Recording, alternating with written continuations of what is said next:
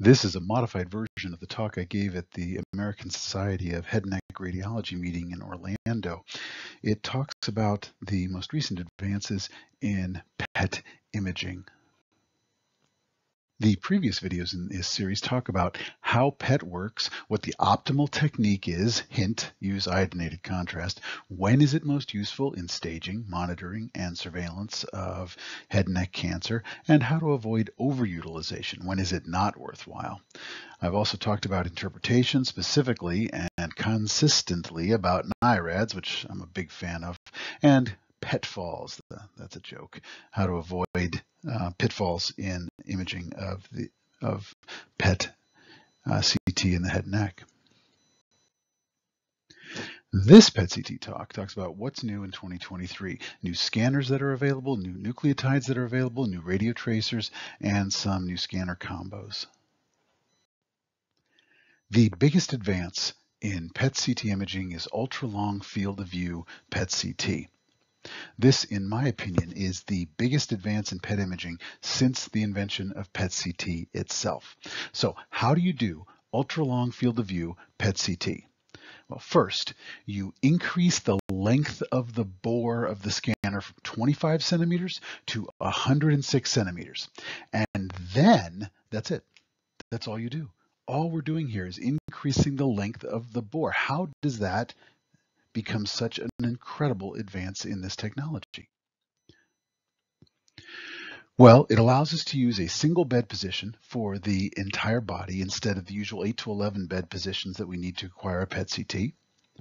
It means you can spend 4 times as long at that bed position and still do your entire acquisition in a fraction of the total time that used to be needed. Instead of 25 minutes to do the PET portion of the PET CT, we can acquire the whole body in 5 minutes.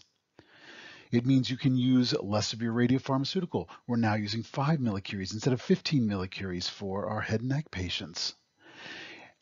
And with all of that, we are still getting a factor of 10 improvement in the resolution of the images. This is a combination of spatial resolution and contrast resolution, and it is incredible.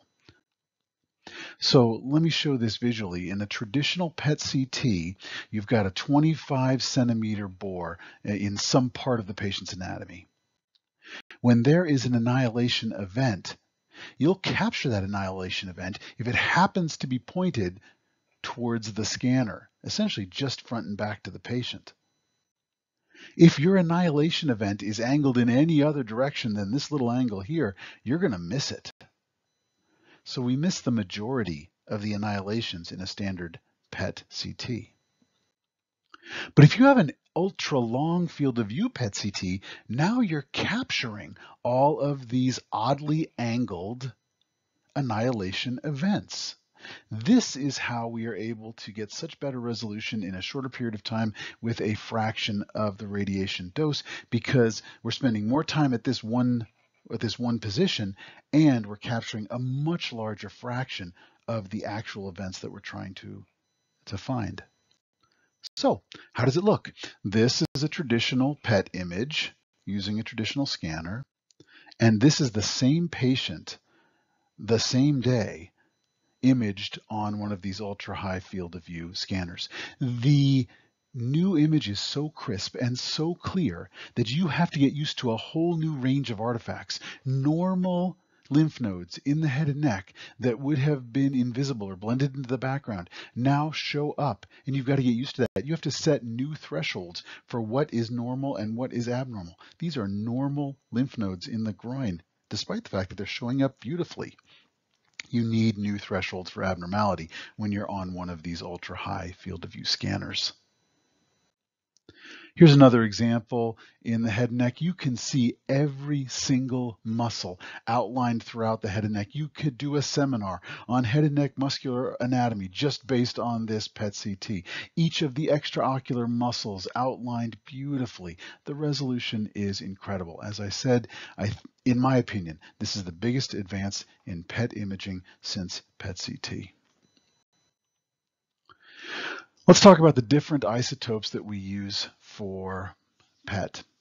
You can use any of these 6 isotopes, but the problem with most of them is that they have a very short half-life, and so they're really not practical for modern imaging. And that's why we tend to focus on gallium and fluorine as our radioisotopes, because they have a half-life that is more practical for us. There are a large variety of tracers that have been approved by the FDA here in the United States. Several of these are for imaging of Alzheimer's disease. Several of them are for imaging of prostate cancer.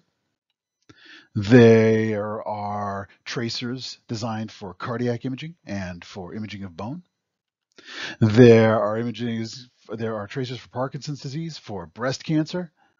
And way down here at the bottom, here are the ones that are of greatest interest to us in the head and neck. By far the most commonly used tracer, of course, is 18F fluorodeoxyglucose. We've covered this in detail in multiple other lectures, and I'm not going to go into it again. Gallium is most frequently used in dotaoctreotate, also called dotatate, or NetSpot is a brand name. This is an agent used for somatostatin-positive neuroendocrine tumors. The most familiar ones are paragangliomas, medullary thyroid cancer, esthesioneuroblastoma, Merkel cell carcinoma, and carcinoid tumors. So let me show you an example. Here's a 42-year-old male with a glomus jugulare tumor, and he's got this lesion in his spine. In looking at this on the CT, it wasn't clear whether this was a metastasis or whether this was a hemangioma of bone. There's some thickened trabeculae here. So is this vascular malformation or is this tumor? When we looked at this on a dotatate scan, there's a lot of uptake there, but I still wasn't convinced because maybe it's blood pool or something like that. I couldn't convince myself entirely. So one of my colleagues who's better at spine procedures than I am put a needle in this and confirmed that this was in fact metastatic paraganglioma. Here's another example. This is a 36-year-old woman with an esthesioneuroblastoma. When we did a FDG PET scan, we were unable to find any metastatic disease. But when we did the gallium DOTA scan, we could find that there were additional foci of disease. Let me show you that in another way. These lymph nodes are abnormal. This retropharyngeal node and this level 2 node, definitely bright on the dotatate scan. And you know what? When I went back to the PET CT, that retropharyngeal node was there, but it wasn't hot, and I overlooked it on the CT component. So in retrospect, it was there, but it sure makes it easier to see it on the dotatate scan. So you're thinking to yourself, why do I need dotatate? I've used MIBG for years for my somatostatin tumors. What's the big deal? Well, here's an example where a patient was scanned with MIBG and you don't see anything up at the site of the primary tumor in the skull base. And here's that same patient imaged with dotatate, and the tumor is really obvious. This is a recurrence that just wasn't seen on MIBG. Dotatate does a better job. It's more sensitive for disease. PET-MR scanners. PET-MR scanners are superior to PET-CT only in certain situations. For example, lesions of the anterior skull base, lesions of the oral cavity, lesions of the larynx, nasopharyngeal carcinoma. Now, if you're saying to yourself, wait a minute, those are all the same lesions that I like to image with MRI, right. PET-MR is useful when you would have otherwise done a PET-CT and an MR to look at the primary lesion of the PET-CT to look at the rest of the body. So that's where it really is advantageous over PET-CT. I thought this modality was really going to catch on, but it hasn't gotten the traction that I expected. There are very few units in practice, even in the United States. People are just happy enough doing their PET-CTs from distant disease and their MRIs for the primary site. There are still some situations where PET MR is really useful. This is a patient who had been treated for metastatic disease, and the question here is whether this is recurrent disease or whether it is radiation response. This question is the bane of my neuroradiology practice, deciding whether it's radiation or tumor recurrence. And PET-CT is really, really useful. PET-MR makes it so much easier. Here's the fused image. You can see here that, in fact, this portion is recurrent tumor, whereas the vast majority of this lesion is radiation. I don't think there's any way you could have picked out which parts were tumor and which parts were radiation without the PET portion of the examination. You can try to accomplish this with SPECT, MR SPECT. You can try to accomplish it with perfusion. Those are good techniques, but PET MR can be really useful. Here's another example where PET MR is really useful. This is a 39-year-old woman with breast cancer and a cranial nerve 6 palsy. I can look at this CT all day, and I don't see anything going on in the clivus. Why am I looking at the clivus? Because cranial nerve 6 runs up Dorello's canal in the back of the clivus. That's right where I'm most concerned about a cranial nerve 6 pathology, is in the clivus. But this CT, I just can't find it. Here's an MRI, and there's some heterogeneity in the clivus, but it's not a slam dunk. Here's the PET MR, and you can see that the area of FDG uptake corresponds to this area with slightly different enhancement in the anterior clivus. This is a breast cancer metastasis, and it did infiltrate back and snag the left cranial nerve 6 in Dorello's canal. Let's go back to that list of FDA-approved PET tracers, because I want to draw your attention to a couple of specific ones. Last year, everyone was getting really excited about Axumin. This is a radiotracer designed for prostate cancer, but there were a couple of case reports that suggested that it might be even better than FDG for head and neck squamous cell carcinoma. It hasn't really panned out, and I think people have abandoned their excitement over that possibility. But not to worry, there are some new agents that people are excited about crossing over from other areas of the body into head and neck cancer. So let's get excited about those. The hot new radioligands are PSMA ligands. This is prostate-specific membrane antigen.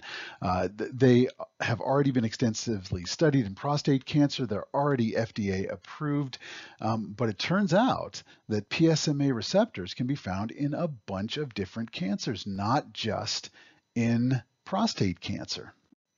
In particular, the receptors can be found in adenoid cystic carcinoma.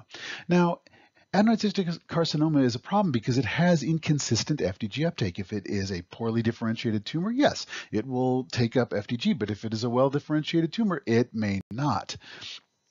Distant disease is the biggest threat of adenoid cystic carcinoma. We can often get local regional control, but distant disease is an inevitability with this disease. Even if it takes it decades to recur, that's what we're always on the lookout for in adenoid cystic carcinoma.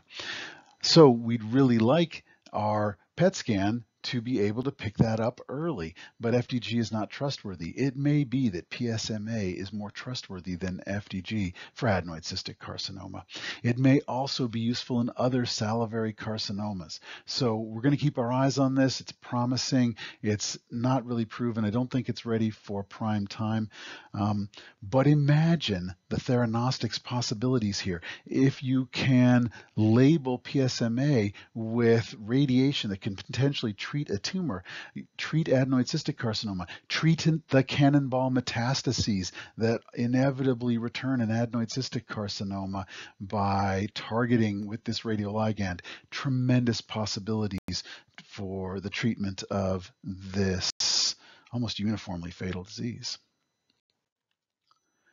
Another agent that's on the horizon is gallium-labeled FAPI, fibroblast activation protein inhibitors. These may be early reports superior to FDG for many of our head and neck tumors. It is useful particularly in FDG negative salivary tumors. The same problem with adenoid cystic carcinoma and other FDG negative salivary tumors, can't pick it up on standard PET. Similarly, potential theranostic applications, treatment of these tumors, if we can turn these agents into therapeutic agents as well as diagnostic agents. These are awaiting FDA approval, so they are probably years away from the prime time, but we want to keep our eyes out. Another radioligand that's sort of distant on the horizon are EGFR inhibitors. Imagine that you could take cetuximab, a monoclonal antibody that we are familiar with for its use in treating squamous cell carcinoma.